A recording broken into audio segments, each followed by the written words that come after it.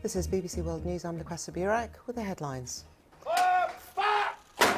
41 gun salutes have honoured Queen Elizabeth's husband, the Duke of Edinburgh, who died on Friday. Buckingham Palace has announced that the Duke will be laid to rest next Saturday at St George's Chapel in Windsor Castle.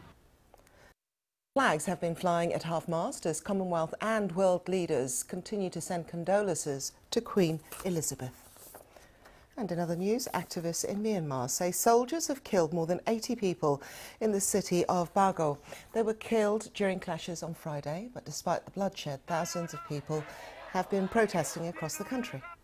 And a volcanic eruption has blanketed the Caribbean island of St Vincent in ash and smoke, forcing thousands of people to evacuate their homes. Those are your headlines on BBC News.